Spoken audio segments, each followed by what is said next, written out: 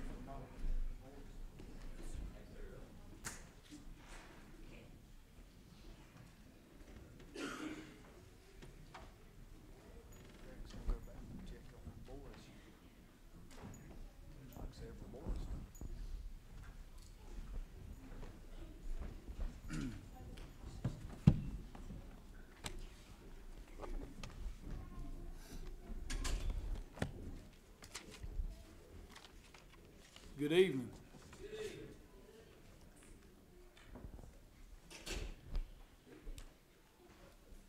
It's good to see them back rooms full of people, full of little ones, teenagers.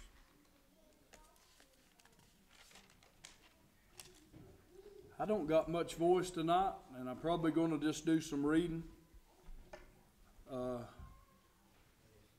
I'd made a statement Sunday, or I said that we should be reading about this week and studying and the days leading up into the crucifixion and what happened. How many of you write in your Bible? Raise your hand if you write in your Bible. Is anybody that don't write in their Bible? Some people don't write in their Bible. I write. I've got different Bibles I highlight and write in. And take your highlighter or whatever, dry lighter works the best, won't mess up your other pages. And mark those places that you'd never read or never saw before in this story that you've read and heard your whole life. A lot of times in church, if the preacher's hammering on something that's political subject or just hammering down on something that everybody's had on their mind, then it would get a lot of amens and a lot of attention. But when the service turns toward Jesus only, a lot of times, from my point of view, a lot of people look bored. And they've heard it all their life, and there's no greater story. Right. He is the reason that we're here, and the reason if you're saved. He's the reason you're saved. But you pray for me tonight. I've got plenty of allergies, and I hope they ain't contagious. Turn to Matthew chapter number 27. I want to read you some things in this chapter, and I just want to get to the point that I'm going to preach at, Lord willing, Sunday morning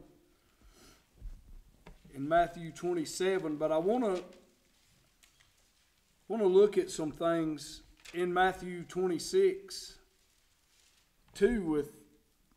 was a hard chapter for Jesus. Matthew 26, he goes to the garden and prays, and his heart's broke, and he's so burdened that his sweat became as great drops of blood, and he asked God to even take that cup away from him if he could. And he said, if not my will but thine be done. He went a little farther and fell down under the pressure. Danny, it was so great he fell down under it. And he cried again, and he said, if it be thy will, let this cup pass from me.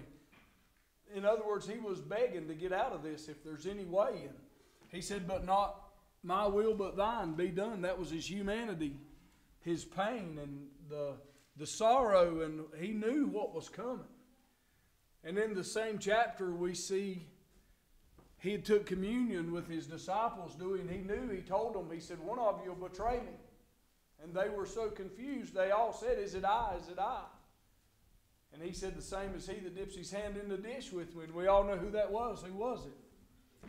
Judas. And Judas betrayed him right there in the garden with a kiss. And Jesus even looked at him and said, friend. And if you look on in those scriptures right there, it says, then the rest of his disciples forsook him and fled. The other 11 forsook him and fled, Matt. The ones that had saw all these wonderful things. The ones, now listen, he had even sent this group out 2 by 2, and they performed the same miracles that he had performed. They did the same things. They were preaching and felt the power of God in themselves. They had a taste of something that humanity had never tasted. They had saw these miracles and everything that he done. You know them all. I don't have to tell you. But they forsook him and fled. And the Bible said that Peter followed him afar off and even sat with the servants and warmed himself by their fire. Peter, the one that he named Peter, the rock. Upon this church, upon this rock, I'll build my church, and the gates of hell shall not prevail. That's some trust in that guy. That's some love for that guy. And Then Peter goes on down after they had took him, and listen to this right here, what it says, and I'm still in 26, but I want you to listen. They asked him, they said, you said you are the Christ, the Son of the living God. And he said, thou said. Nevertheless, this verse 64 and 26. Nevertheless, I say unto you, hereafter ye shall see the Son of Man sitting on the right hand of power and coming in the clouds of heaven. Now you imagine if Peter's in earshot, he's hearing this. He may not be, but he's there, Ron. He's there. And the Lord tells them that, and listen to what they done. Then the high priest rent his clothes, saying, he has spoken blasphemy. What further need have we of witness? Behold, now we have heard his blasphemy. Listen. What think ye? And they answered this, he's guilty of death. Then they spit in his face and buffeted him. They spit in his face and they buffeted. I've never spit in another man's face. That's about as insulting and dirty as you can be to somebody, is to spit in his face. And then they buffeted him. And others smote him with the palms of their hand. And listen to what they said. Said, prophesy unto us, thou Christ, who it is that smote thee. It's pretty bad, ain't it? But then he looks at his disciple that he had took, that saw Jairus' daughter raised, that had saw the Mount of Transfiguration, that had been pulled aside and given a name, and the other disciples, they weren't blessed to have that had walked on water. And when he was asked, do you know him? He said, I don't know the man. They were in earshot because, listen, they asked him again, do you know him? I don't know him. They asked him again. He got so mad he cussed. He said, I don't know him. And Luke says that Jesus, turning his head, looked at Peter. The cock crowed. And he ran out and he wept bitterly. Now, I don't know about you, but that sounds like more than anybody could handle in a lifetime.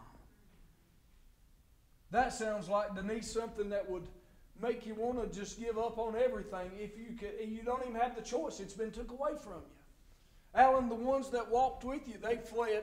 The one that you trusted the most and said, upon this rock I'll build my church. Now he's denied you. Your treasurer has betrayed you. Now you've been spit on. You've been slapped in the face. You've been buffeted at. Then you've been mocked by them, said, now a king, prophesy unto us who it is that smote thee. Then they strip him down naked.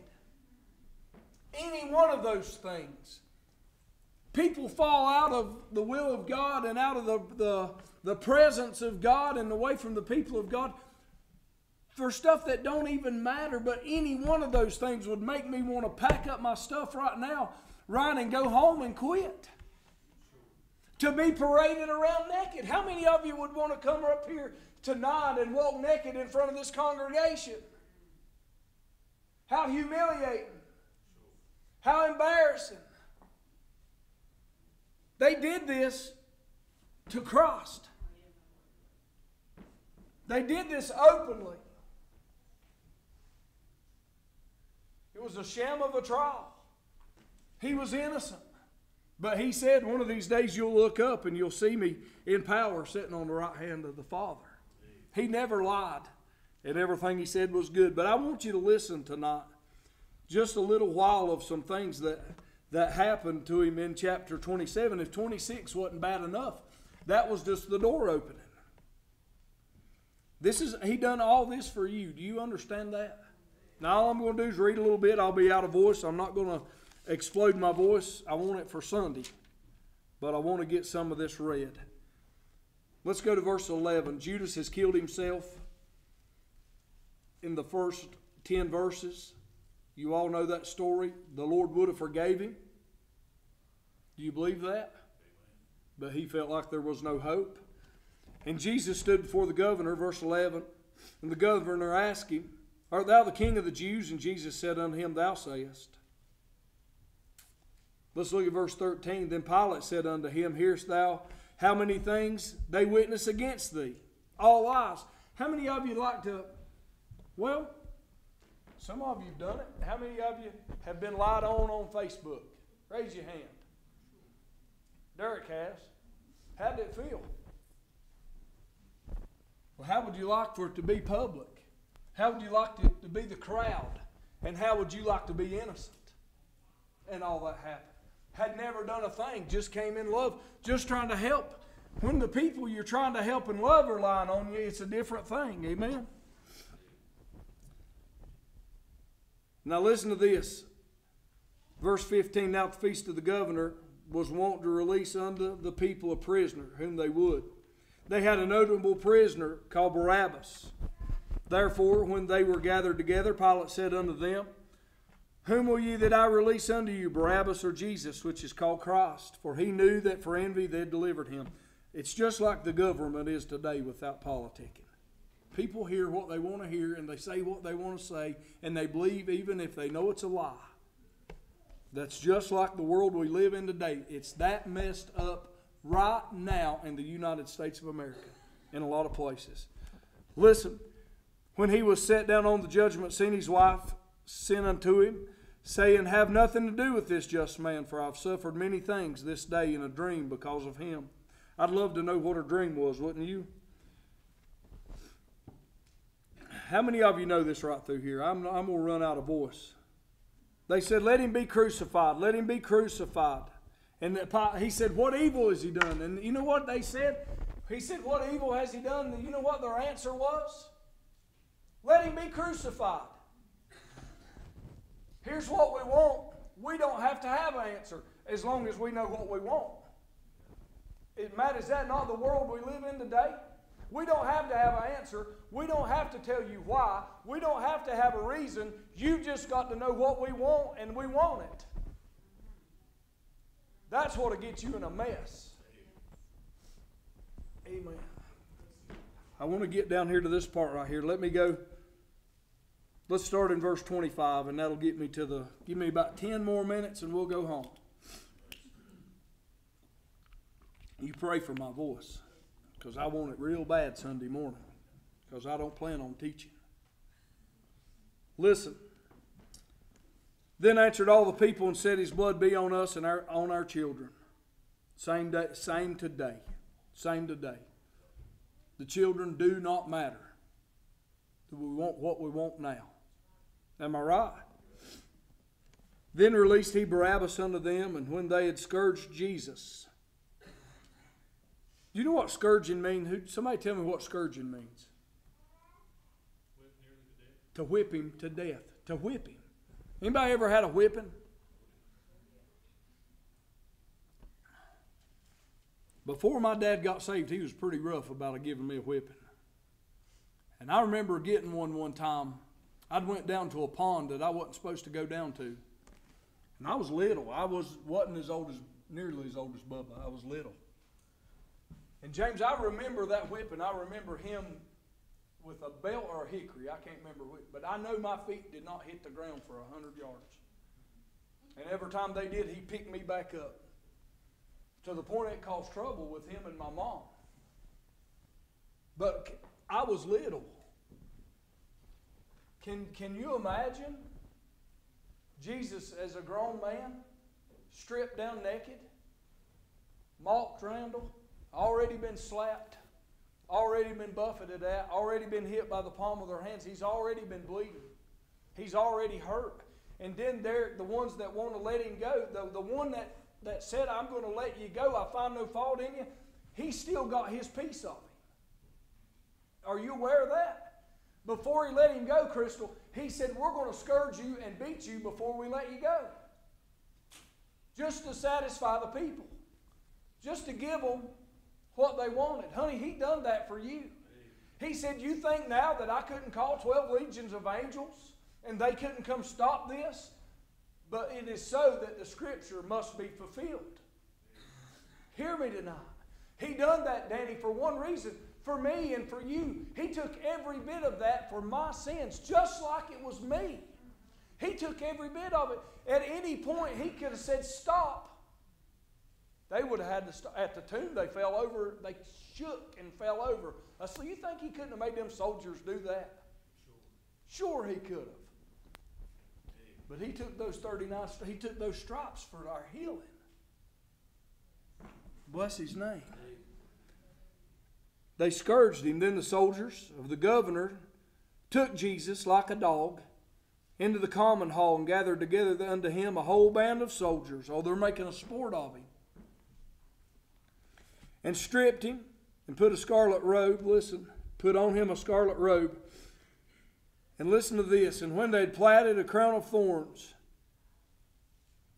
they put it upon his head and a reed in his right hand. Can you imagine them thorns platted down in your head? You get a little bitty thorn in your finger, that thing gets so sore, you can't stand it. Could you imagine it? Platted down on your head, pushed down, Allen cutting and grinding into the bone, into the skull. I got hit by a scope, and it still hurts. One little bitty cut. Randall, could you imagine all the way around your head, pushed down?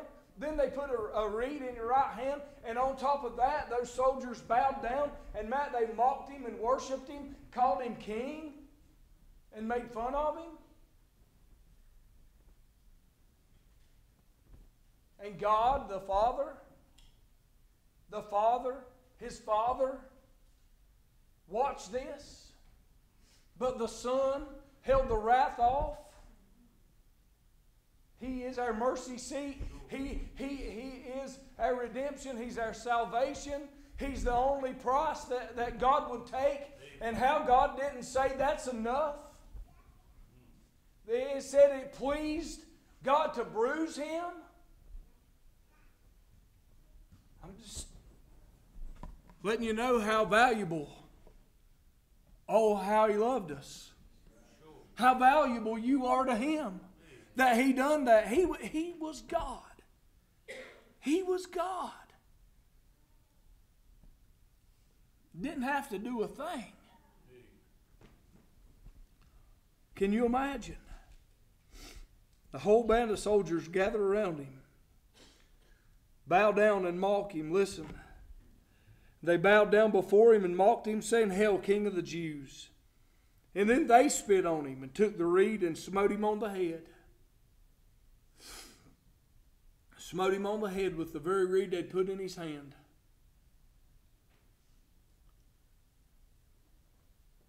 And after they had mocked him, they took the robe off from him and put his own raiment on him and led him away. Led him like a dog again. Led him away. Led him like a dog on a leash. Led him behind them, drug him. Led him. Led the Son of God. Beat to death. Striped to death. Mocked and spit on. Took his clothes off, put them back on. Making fun of him. Calling him out. And now they're leading him down the road like a dog. Can you imagine? How far would we have got till we said that's enough? I don't know about you, but I'd have done it pretty quick. If it was me, if it was one of my kids, I'd have stopped you before you got to them. Listen to this, and we'll be done in just a minute. I mean, I'm getting close. And as they came out, they found a man of Cyrene, Simon by name, and compelled him to bear the cross. A man that'll bear the cross is a man. Men, listen to me. You want to be a man? Bear that cross. Pick up your cross and follow him. I heard a fellow say one time, if you turn a man-eating lion out on King Street, it'd starve to death.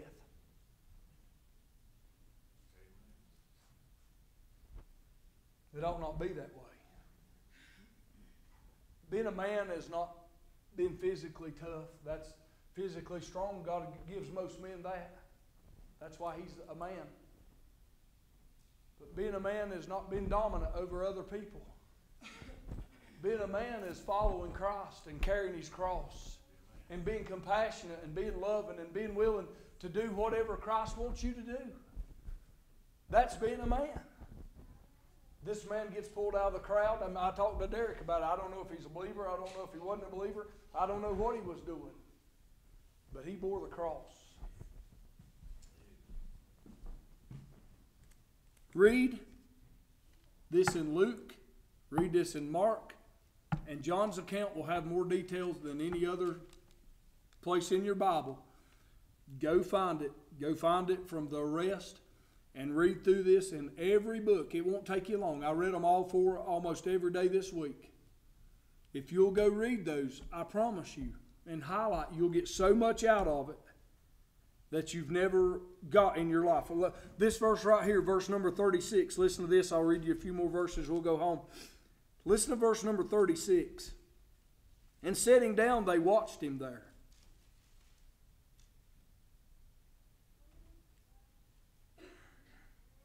They crucified him, parted his garments, and then sitting down, they just sat and watched him. Anybody ever noticed that in the Bible? Kevin, they just sat down. They said, let's just sit down and watch him. Let's see what he does. Let's see what he says. Let's see how he acts. I'm afraid a lot of churches, that's all they're doing.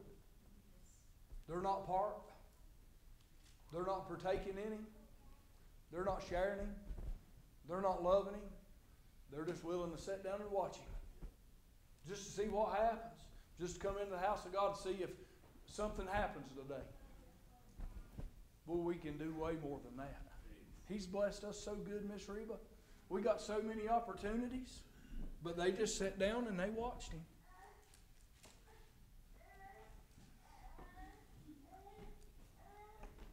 Verse 37, they set up over his head an accusation written, "This is Jesus, the King of the Jews." And there were two thieves crucified with him, one on the right hand and the other on the left. And they that passed by, he's had enough, ain't he? When a boxer, James, is in the ring, and he's getting beat to the point that it looks like he might not make it out, somebody throws in the towel and says, that's enough, right? It seems like it would be enough by now, don't it? Don't it seem like somebody, even the Roman soldiers that are trained to do this brutality, they said it had never been a man mired as he was mired. His visage, you wouldn't even know that who he was, or even that he was a man, really. Doesn't it look like somebody, Derek, would say that's enough? But listen to what they done to this man that's beat to death. And they that passed by reviled him. So they give him an attack with words. Randall, they verbally attacked him. Hanging on the cross. Dying. They verbally attacked him. Getting one more shot before he dies. Wagging their heads. Man, that makes me want to punch them right in the mouth. Don't that upset you? And saying, thou destroyest the temple and builded it back in 3 days. Save thyself. If thou be the Son of God, come down from the cross. And that's as far as I want to go without getting on myself Sunday. We've got every right to celebrate, because if the book ended right there on a Wednesday night, we'd be awful sad in the house of God. If the last words of the Bible, Matt, were come down and save thyself, if thou be the Son of God, and it ended with a period, man, we just as well went to the ball game tonight. We should have done something else, Danny, because we would be wasting our time. This would be foolishness. There would be no point in it. There would be no salvation in it. There would be no hope in it. But thank God it does not end right there. It's Wednesday now, but Sunday is right around the corner. I mean, Sunday's coming quick. Man, Easter got here fast this year, didn't it? Dewey got here fast. want you to read that. If you got time to read your Bibles, if you don't, you ought to make time. At least find one of those books. I read out of Matthew tonight. So at least find Mark, Luke, or John. John is the most detailed. John tells stuff and tells it different than everybody else. There's names mentioned in there that nobody else mentioned. There's people in there that John includes that nobody else talks about. They talk about different accounts in the tomb, but it's all the same. It's all the gospel. It'll all do. But if you'll meditate on that and chew on that, that'll help you, I promise. Amen? What is that, preacher? That is the gospel of Jesus Christ. That is salvation. That is hope for the saint, salvation for the sinner. That's all I'll give you tonight. The best messages you've ever heard in your whole life that left him out and didn't have that in it, they're good to hear and they'll help you on your daily walk. They will not save you, but this will. Amen. Stand to your feet. I'm done. Let's pray. Lord, we love you tonight. Thank you, Lord, for your blessings. Thank you, God, for your word and for this story. And thank you that it don't end at the cross. It don't end with the soldiers mocking you. God, thank you that it don't end with you giving up. Lord, we're so thankful. Lord, help us to see this and understand it, God, and love you more for what you've done for us that nobody else could do. Lord, I love you. Thank you for all you've done for me and my family. Lord, I don't take it for granted. In Jesus' name, amen. Fellowship, love.